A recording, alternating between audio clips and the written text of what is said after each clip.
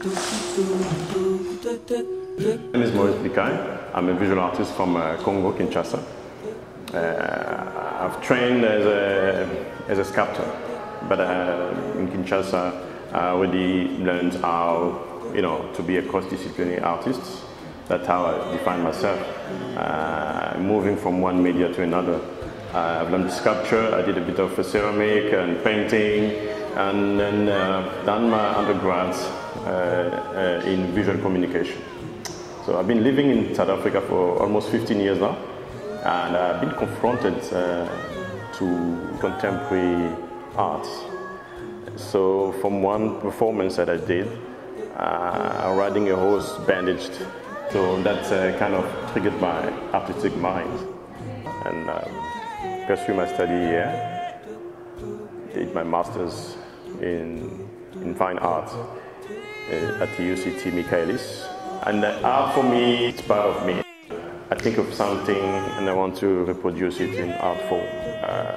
Doing my master's, I've learned how to use photography and performance as an extension of what I already learned. So I use it as an analogy to talk about something else, to talk about the contemporary technology.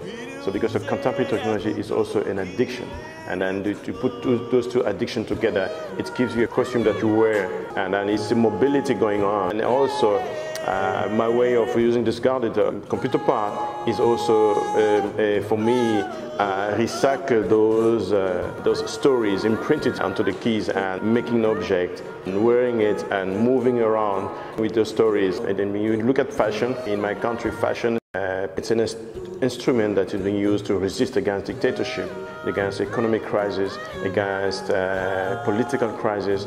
As we call the dandies from the Congo, sapeur, they use fashion to express themselves. And it's almost like a religion in my country. It's been very much addictive. My project of future, I would like to see myself making more arts, and some of the challenging works, how to represent it in the space. I like to express it in some bigger platforms.